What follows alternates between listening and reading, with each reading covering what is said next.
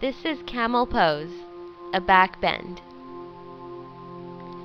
Come up onto your knees.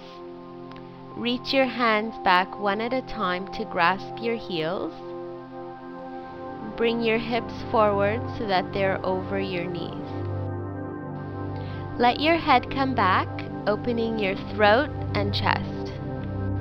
If you are advanced, you can reach your head down to the floor. This pose stretches the entire front of the body, the ankles, thighs, chest, and throat. It also strengthens the back muscles and improves your posture.